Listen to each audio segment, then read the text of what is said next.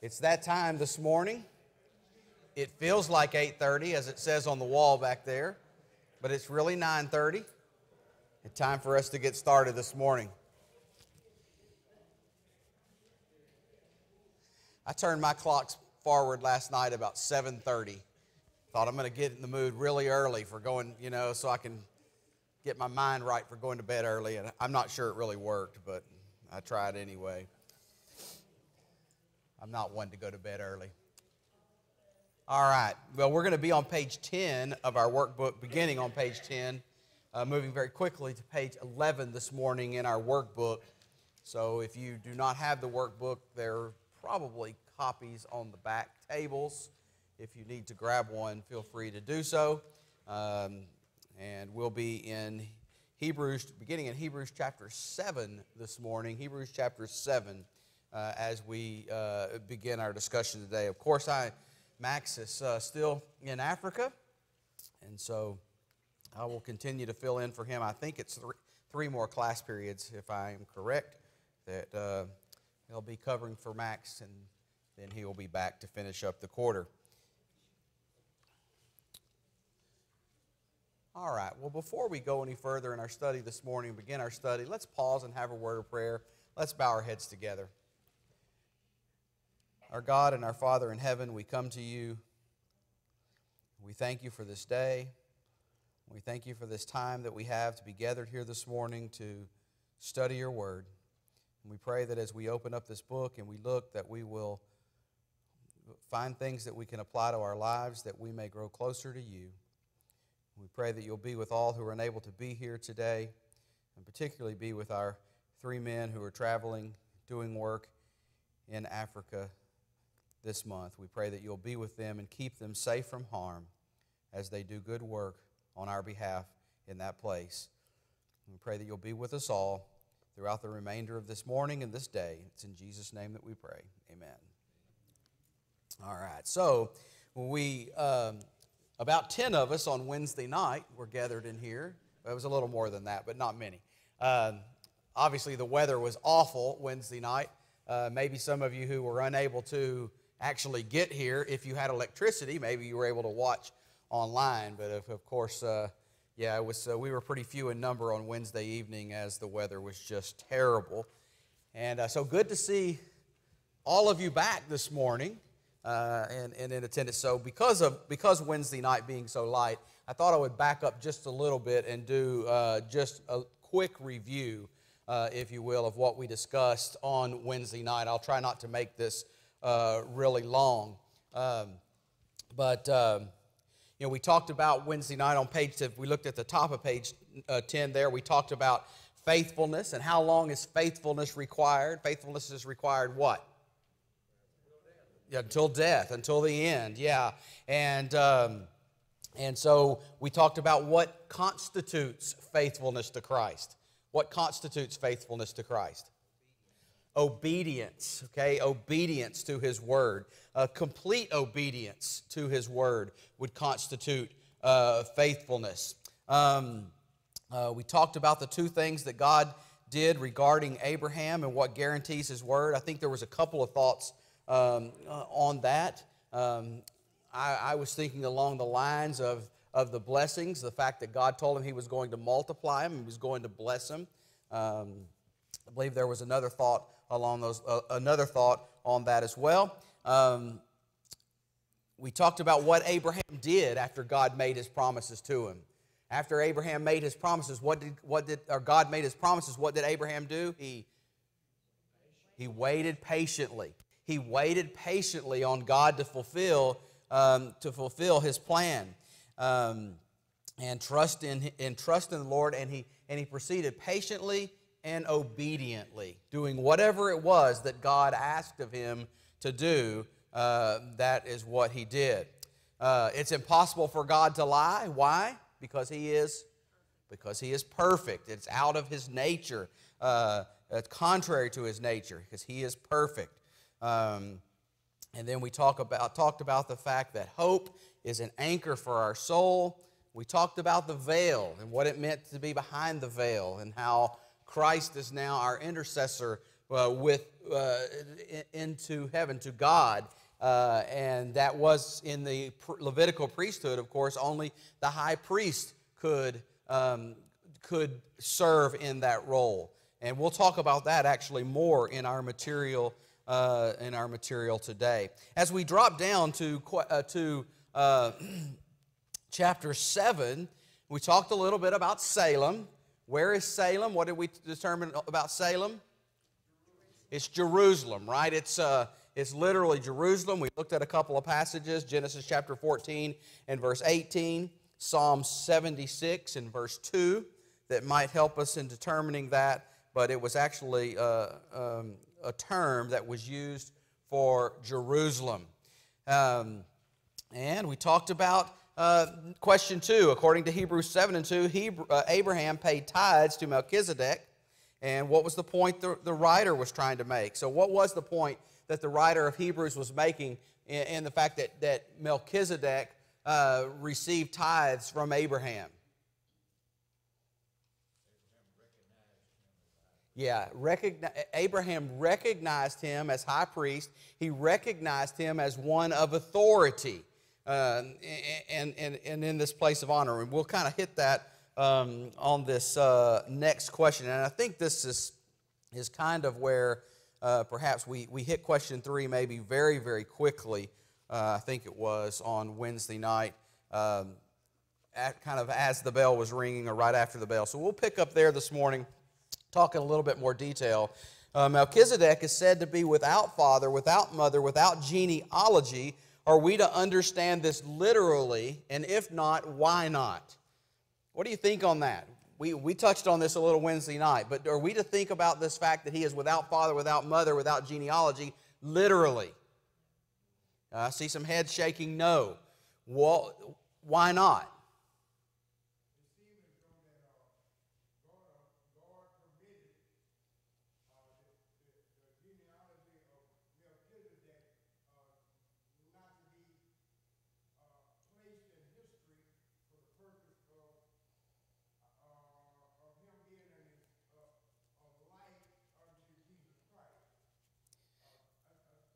Okay, so yeah, the idea that it wasn't, we know it's not recorded, right, in history, absolutely.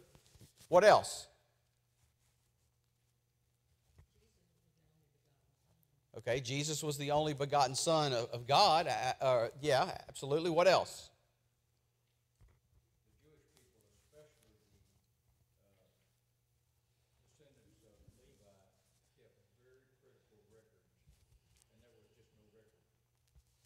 Yeah, I mean, and I think that's really just the point here with Melchizedek as we look at the fact here that there just wasn't a record of his lineage. And I think that's more the point. It wasn't the Levitical priesthood. What was very, very important about the Levitical priesthood? You've got to come from the tribe of Levi. We're going to talk about that more this morning. But your lineage mattered. Well, it mattered a great deal, didn't it? Your lineage was very, very important. But the lineage with Melchizedek, it wasn't important here to the fact that God was using him. He was appointed, or he was priest forever here, and it just wasn't important. It wasn't something that God chose to record for us in Scripture. So we just don't know. There's only, as we mentioned Wednesday night, there's only 2 mentions of Melchizedek outside of this Hebrews passage, and actually one of these is a quote from the Psalms passage, but Genesis 14 and verse 18, and then Psalm 110 and verse 4. So what we do know is that Abraham recognized Melchizedek as being God's representative, and thus paying tithes and giving him that respect. Any questions, comments about that? Okay. We briefly talked about 3 things that I had read, and I'm not saying that any of these are the case. In fact, I think the first 2 are totally not the case. But just to throw a few things out there, people people speculate about where Melchizedek came from, who he was. There was the one theory that he was actually Shem, the son of Noah, who was king and priest to their ancestors. So Melchizedek is the way he's named here in this passage, but it was actually Shem. And that's probably not likely the case. There's another theory that it was Christ, that it was actually Christ appearing in the Old Testament. I think you can discount that one for a number of reasons. But we talked about that on Wednesday evening. The fact that if we look at, well, even in this passage itself, in this passage, if you look further over Hebrews 9:28, it says something about Christ coming when he comes a second time. And if Christ had been actually Melchizedek and then come as himself, then the next coming would be the third coming of Christ. And that doesn't make sense, okay? But there are, when we don't know, scholars speculate. And they try to come up with theories and tell us what the answers are. Yes, sir? Well, that destroys his type if you identify him. Yeah, right. Yeah. God made him a type. Yeah, okay. Yeah, God made him a type. And so if you identify him, yeah, it destroys his type. Okay? And, yeah, and so if we look at the third theory that some have said is and this is the most general opinion according to the commentary I read, was that he was an actual Canaanite king who reigned in Salem, and he kept religion and worship of the true God, and so he was honored by Abraham as such, that he actually was a king in Israel, or in Jerusalem. But again, as I said, when we don't know, sometimes scholars speculate, and we could read, just think about all of the things that we don't know, and we know according to Scripture we can't know, and yet people have tried to give us answers to. One of the things that I think about that we hear over and over again is, remember, was it March 15th, 2014 or 15 was going to be the second coming, or the next coming of Christ, second coming of Christ. And then, we missed that date. It's really October 15th. And if you look back in history, there has been hundreds of dates set. Well, the fact is Christ said we can't know the answer to that. And there's just some things we don't know, and we have to accept some things that we don't know. We think, again, a passage we will bring up over and over again is Deuteronomy 29:29, the secret things belong to the Lord. Curtis, you had a comment.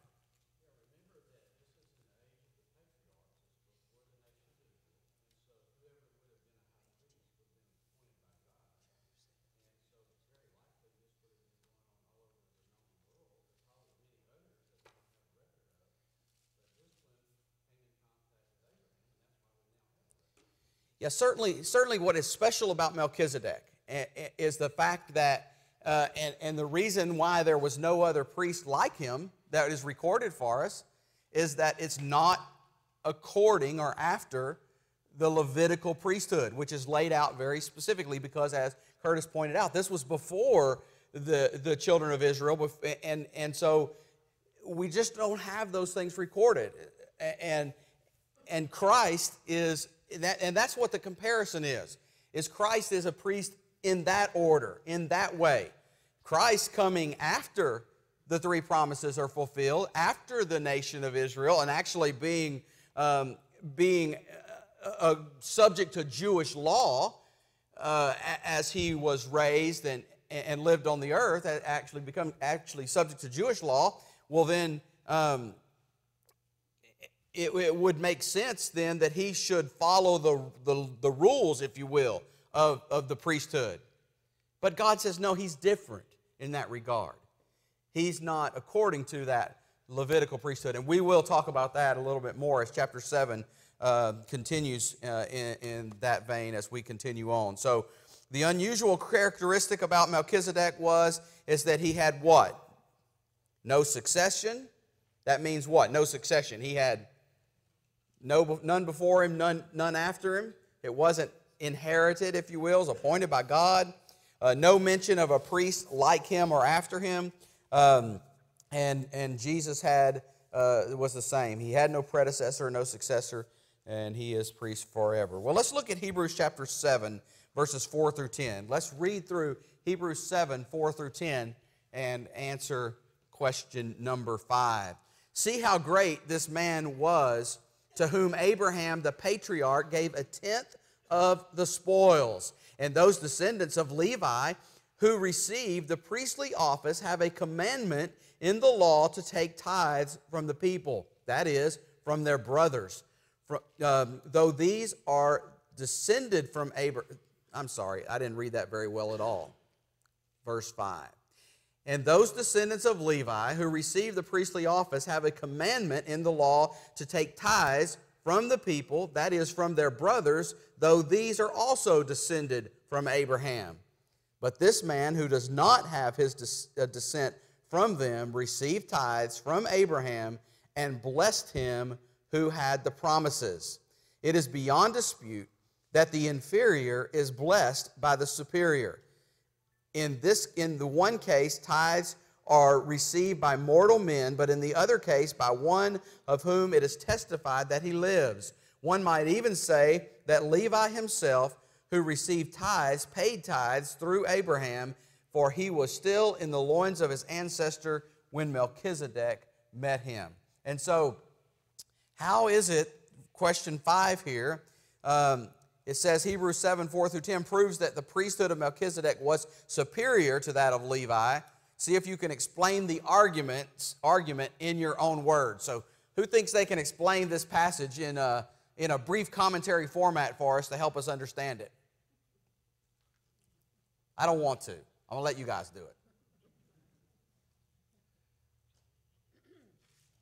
Oh, Bill.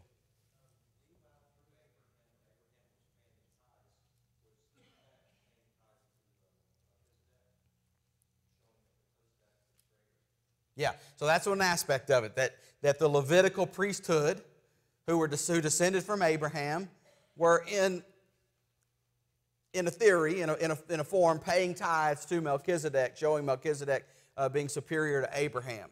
Okay? All right? Anything else?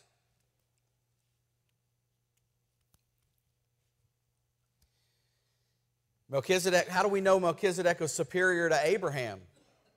Does that passage tell us? It says so. How do we know? Okay, he's appointed by God. And Abraham had to pay tithes to him. Okay? And the superior always blesses the inferior, right? The superior always blesses the inferior. So certainly Abraham recognized Melchizedek as a superior representative of God. By the way, I think that would be kind of the three theories that I mentioned earlier.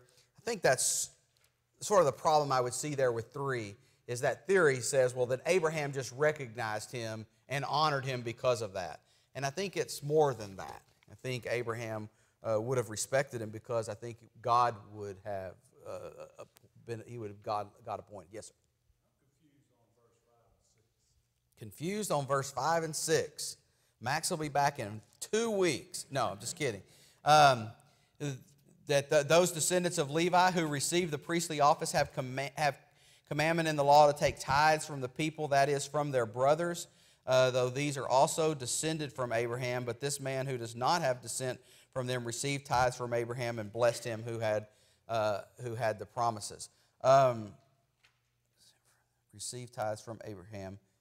But this man who does not have, I think it's just saying that, the Levitical priesthood, and someone else can help me out if I'm mistaken on this, but the Levitical priesthood was really respected as the priest of God, appointed by God, and the point being that here was a priest, a priest that God recognized, a high priest, appointed by God here, and that in some sense, the Levitical priesthood would have even been inferior to this priest because even Abraham paid tithes to this man. Now, okay, Curtis is going to bail me out. He's going to answer this, and I don't have to say anything else. Go ahead. But you got to say it loud.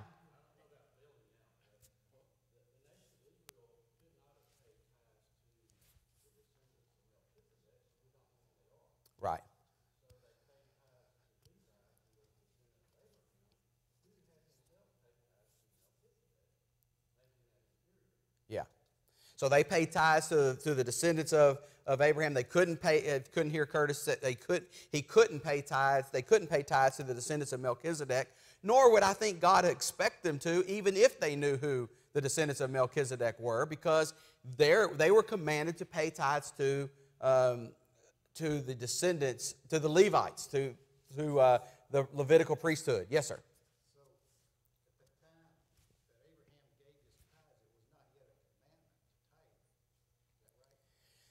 Well, we're not given that information, that it was a commandment to tithe. I don't know why Abraham did this. It's very possible that that was the case. He was acting by faith. Okay. And to act by faith, there has to be a commandment. Okay. So maybe it's something that wasn't recorded for us, but something that was expected of Abraham. I think that's a very reasonable thought there. As I was thinking about a little bit more to Les's question there, you know, our kids, we sing a song with our kids sometime called Father Abraham. And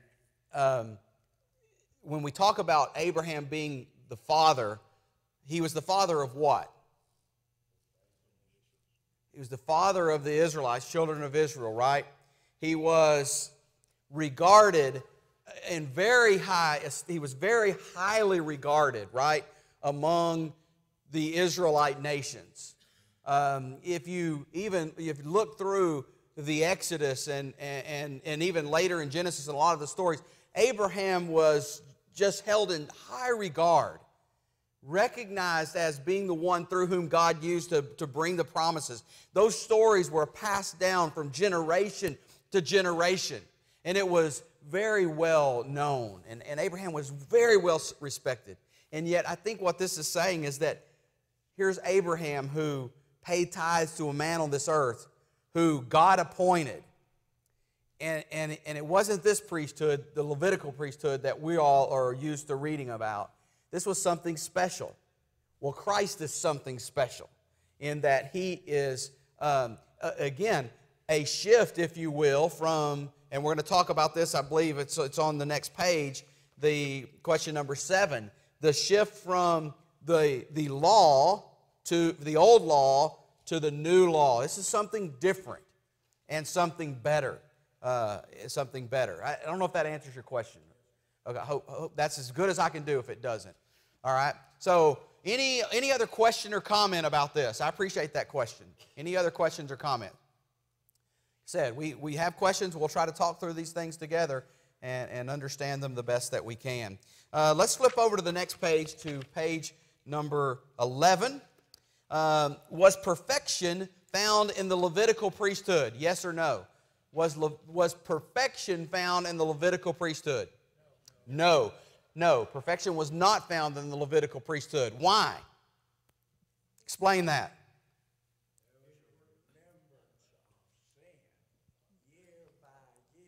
Okay. The sin was not gone. Okay, so sin was not gone. The Levitical priesthood was only capable of covering sin, right? But there was a remembrance of sin year after year. And so if you think about it, it sort of mounted up, I guess, year after year, this big burden of sin. And so the priests could cover the sin, and yet they couldn't take away the sin. It was not perfect in that regard. Someone else have a comment. I heard somebody say something over here. Yes, sir. Well, they were men. They were faulty people. Okay. The priest had to give offering for himself once a year before he could go into the Holy of Holies. So no perfection whatsoever. Yeah. So the high priest first had to offer sacrifice for himself because he was not perfect. And so if he was not perfect, it just, let me ask you this, was it just a bad thing? The Levitical priesthood, it just didn't work. Is that right? And God had to come up with something else? No, that's not the case. The Levitical priesthood certainly served a purpose, didn't it? It served God's purpose for his people. But it was not perfect by any regard. If the Levitical priesthood had been perfect, there was no need for a second priesthood. If the Levitical priesthood was perfect, there was no need for a second priesthood. Which brings us to Christ. If Christ's sacrifice is perfect, is there a need for another? There's not a need for another. That's right. And so in that regard, Christ is priest forever. Because there's no need for anything better. Had the Levitical priesthood been perfect, they would have been priests forever in regard to, say, the lineage or so forth. They would have served in that role. But they weren't. And therefore, Christ was appointed as the high priest. And so I think that's a good answer there. So since the priesthood, question 7, was changed, Hebrews chapter 7 and verse 12, the blank had to be changed as well. The law. The law had to be changed as well. And why was this so? Say that again. Okay. They changed the priesthood. Okay, so it was going to require something different. What else? The sacrifice was changed. Under the old law, the sacrifice was, okay, the blood of bulls and goats. It was blood, but it was the blood of bulls and goats.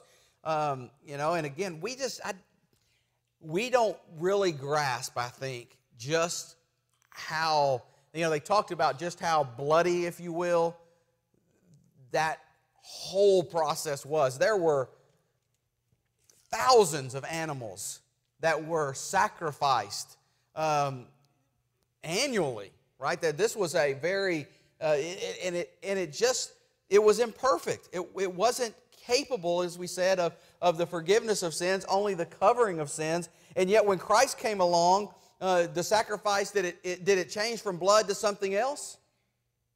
No, it was still a blood sacrifice, but it was a blood sacrifice of a perfect nature, meaning it never had to be done again. There was no need for such.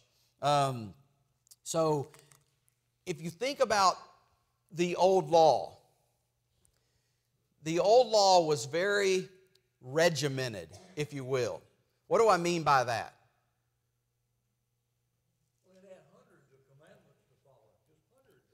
Hundreds of commandments. Yeah, we read about the controversy in our nation about whether or not the 10 Commandments should be posted here or there, and the 10 Commandments are talked about, and certainly there were 10 Commandments that we know God wrote on the stone, but the law contained hundreds of commandments, and not just 100 things you ought to do, not add to your faith knowledge, and to your knowledge, self-control. It wasn't that. It was very regimented. On this day of this month, you do this. And if this happens, you do this. And if this happens, you do this. And just very, very regimented and different. Yes. It had to do with their health. It had to do with every aspect of their life. It didn't just have to do with their sins. It did have to do with their sins, but it had to do with other things too. So it was burdensome. Okay, it had to do with their life and with their health, and that's true as well. And they needed, and part of that was they were a people who became a nation, and they needed to be governed. It was very specific. Yeah. About what animal they gave. Yes. For this particular sin. So they were sacrificing. Weren't they sacrificing every day? Yeah. Yeah. Very, very specific and just very burdensome, if you will, in that regard. Very burdensome. And so it was very traditional. A lot of customs were important. We know the genealogy was very, very important under the old law, specifically in regard to the priesthood. But that was very important as well. So there was a lot of things there that had to be changed, or that were changed by Christ when he died on the cross. And so because the sacrifice and worship and everything changed at the cross. And listen, that's what we have to understand about when we look at how our worship is governed. We go back to the Old Testament, and we know that the Old Testament is to be an example for us. We see how God dealt with people. We learn many, many things from the Old Testament, but what we can't learn from the Old Testament, we can learn about the foundation of our salvation, but we can't learn about what we must do to be saved there. Those commands are given in the new law. But also in regards to worship. They worshiped in a different way in the Old Testament than we are commanded to worship in the new law, under the new law. And so we can't use, well, David did this or they did that under the old law. We can't use that as justification for things that we might do in our worship. We've got to have new law justification, new law confirmation for the things that we do in our worship. I'm trying to think of the passage. Someone can help me out, where it says that if you try to keep part of the law, you have to keep the whole law. Okay, and so you're under the burden of the whole law, and no one wants to be under the burden of the whole law. In fact, I don't. Maybe in other parts of the country, I don't know anywhere in the United States that people are trying to make an attempt even of keeping the whole law and all of the sacrifices and those sort of things that would have gone along with it. So things change. We live under a new law, not under this old law that we read about through the Levitical priesthood. Any question or comment before we move along? All right. Why could Jesus not serve as high priest under the law of Moses? He was not of the tribe of Levi. He was of the tribe of Judah. And so turn over to 2 Chronicles. 2 Chronicles and chapter 26. 2 Chronicles chapter 26, beginning in verse 18. Beginning in verse 18. And they withstood King Uzziah and said to him, "It is not for you, Uzziah, to burn incense to the Lord, but for the priests of the sons of Abraham, who are consecrated to burn incense. Go out of the sanctuary, for you have done wrong, and it will bring you no honor from the Lord God." And then Uzziah was angry. What is it saying? Look, here's a guy who was trying to burn incense and offer sacrifice and maybe even do what he had seen Levitical priests do. He said, I want to do that. I want to offer those sacrifices. And they told him, they rebuked him and said, you bring what? No honor to God. Because you're not obeying God. That task, if you will, is reserved for the Levitical priesthood. Christ was not part of that Levitical priesthood, and therefore he could not have served as a priest under the old law. Question, comment? All right. What does the term annulling mean? Annulling, huh? To end? To make no effect, of no effect, okay? Set aside. Okay, I got one thing. It says legally invalid or void. When we hear the term annul today, that term is heard mostly in regards to what?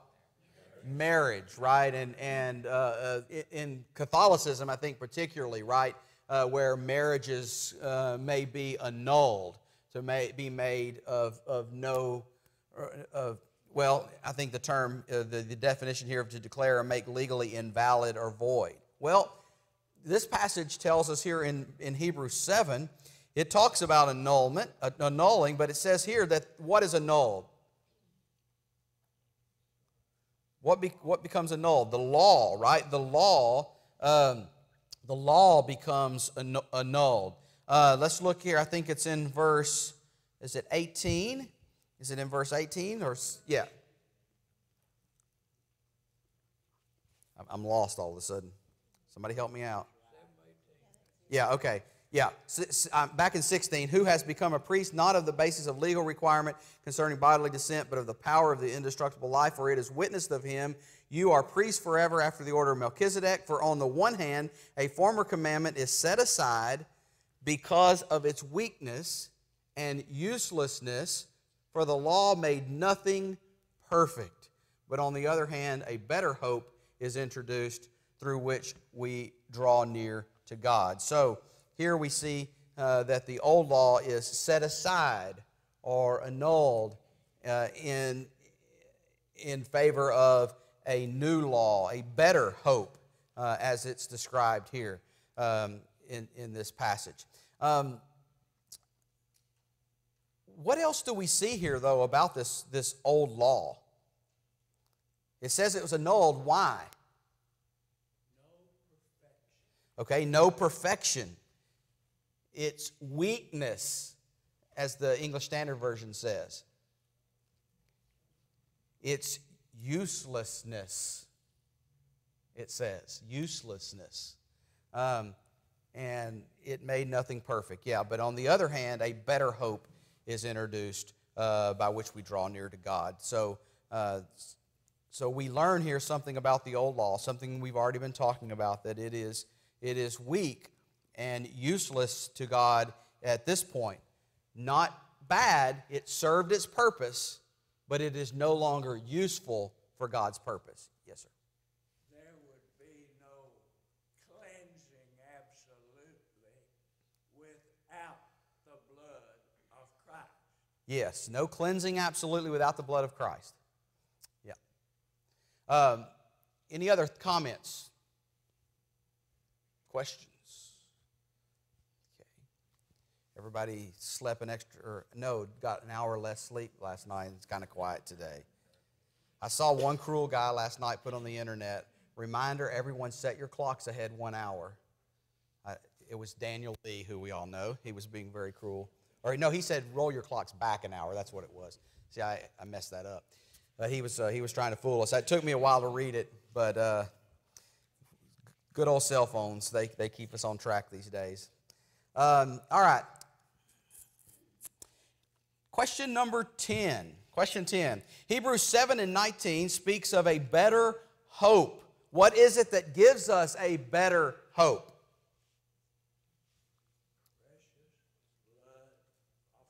The precious blood of Christ. Okay, the precious blood of Christ. What other thoughts?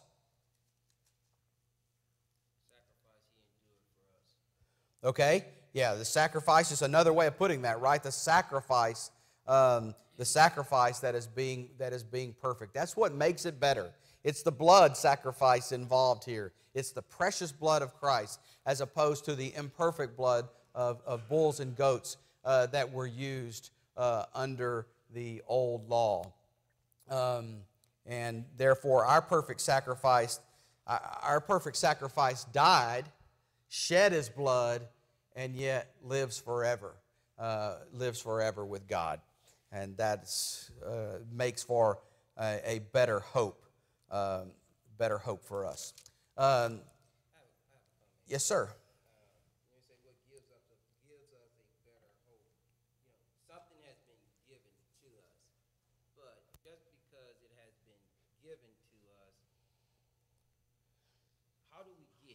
It's out there, okay? But how do we come to it? How do we get it? Because the hope is out there for everybody. We still have to do something, right? Yeah. To obtain it. It's out there, but in order for us to obtain that hope, there's something that we have to do as well. God put it out there. He's given us this opportunity to obtain. He's given us this hope. Now we have to do something to obtain it. Yeah, absolutely. That's a very good point. Is that hope is out there. That better hope is out there. That sacrifice has been made for all. Even as the sacrifice was being made, Jesus on the cross said, "Father, forgive them, for they know not what they do." What is Jesus saying is that the hope or the sacrifice is for everyone, right?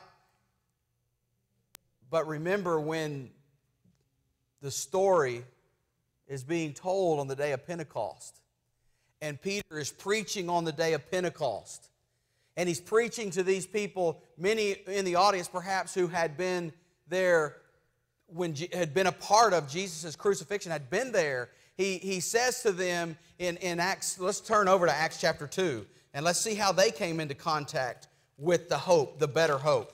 In Acts chapter 2, let's go back to, well, look at verse 36. We won't go back too far. He says, let all of the house of Israel therefore know for certain that God has made him both Lord and Christ, this Jesus whom you crucified. Verse 37 says, now when they heard this, they were cut to the heart. And they said to Peter and the rest of the apostles, brothers, what shall we do? And Peter said to them, repent and be baptized, every one of you in the name of Jesus Christ, for the forgiveness of sins, and you will receive the gift of the Holy Spirit. And so, how do we obtain that hope? How do we come into contact with that blood? By being buried with him in baptism. Yes, sir. A better law. A better law. Yeah, a better law as well. Any other thoughts on that? We could go to Romans 6 too, and Romans 6 as well. That whole chapter there in Romans 6 talking about really gives us a good picture of baptism, being baptized into his death, and the representation of baptism as joining Christ in his death and being raised again. But yeah, we've got to come into Gary's point. We've got to come into contact with the blood of Christ in order to be a part of that better hope, if you will. And you know, if you just to take that thought a little bit further, if you look into the old law, or the Old Testament, if you will, let's just go back to Old Testament times, were there people outside of the children of Israel that were obedient to God, who were worshipers of God? Yeah, I mean, we find examples of that. We think, well, the children of Israel were God's chosen people. They were the only ones. Well, they were God's chosen people. They were special in that regard. And we know that it wasn't until the book of Acts in the New Testament that Gentiles, this new law and the blood of Christ offered or extended to the Gentiles. And yet, even in the Old Testament, in the old times, we see non-Jews who were respectful of God and respectful of his law, and yet they were on the outside looking in, not part of something of a better hope, if you will, a better law at that time. They were on the outside of that looking in. And yet this better hope, this better law, this better everything that we have in Christ doesn't exclude anyone. It is open to everyone who chooses to come into contact with the blood of Christ by complete obedience to his word. It is better. It is not exclusive. It's inclusive of all. Yes, sir. We sometimes diagram the Jews and their law removed at the death of Christ, paralleling the patriarchal law also coming to an end at the death of Christ. Yes. And the law of Christ able to be one law for all people, inclusive of everyone. Absolutely.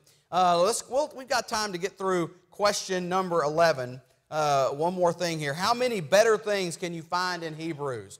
So how many better things, if we read through Hebrews, can we find? Can anybody find more than 5? One of us. All right, Don, it's me and you. I wrote down 15 different things that Okay. either were better or is better than and or superior to.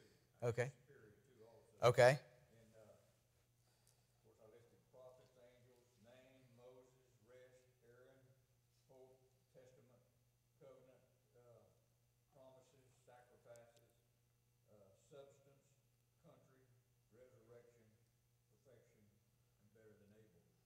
Okay? I was looking at the opposite end of it and not the positive end of it. What was better? Okay, so what was better? So yeah, Don came up with 15 things. I had 12 where the literal words are used better. The idea of better literally used. And so,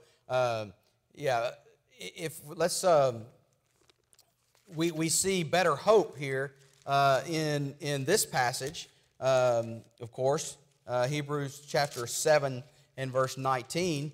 But if we flip back, he talks about, as you said, superior to the angels, or a better name. Hebrews 1 and verse 4. I'm looking back here in my notes.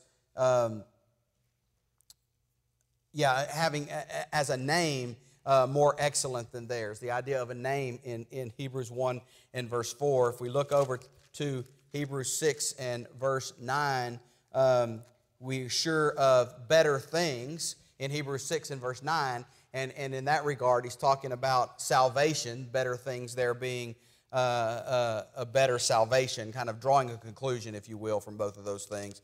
But if we look, as we said, Hebrews chapter 7 and verse 19, better hope. I think Hebrews 7 and 22, better covenant. 8 and 6, better covenant, better promises. 9 and 23, better sacrifices. 10:34, better possessions. 11:16, a better country. 11:35, resurrection. And then 11:40 and 12:24 talk about, again, better things. So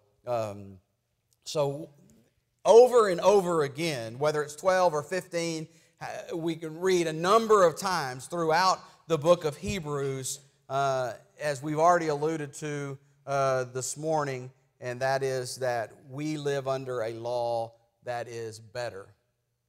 And we're also not looking to a time where we will be under a different law. The law that we are under, all men for the remainder of time, as time passes on this earth, will live under this same perfect and complete law under which we live now. Well, we've got maybe a minute. We have an hour according to the clock, but that's wrong. And so we'll stop very quickly. But any other questions or comments this morning before? I don't want to get into the next question.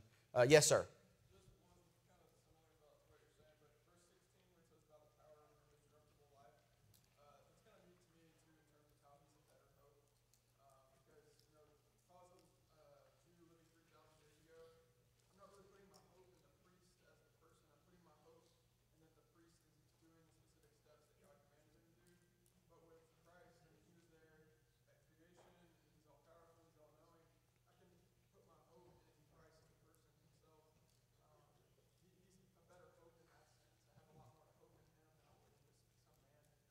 Yeah, under the old law, did they know a better hope was coming? Or did they know that there was something coming, a Messiah? I mean, absolutely. We see proof of that in the New Testament even, where they say, well, we heard of this Messiah, we knew this Messiah was coming, and yet it wasn't clear to them what that was it? And so they would have had the priests to look to and the old law, but knowing it wasn't perfect, there was still something else to come, and yet we get to see very clearly what that is. Our hope is built on nothing less, right? So we have that better hope, that complete hope to be able to look at. Yes, sir. Final thought. Their hope was in a person. Yeah, their hope was in a person, and our hope is in Christ. And so, yeah, ours is certainly better. All right, well, I appreciate your comments this morning and your participation. We'll be beginning our worship hour in about 10 minutes, and so I appreciate it. We'll pick up here on Wednesday evening on page number 11.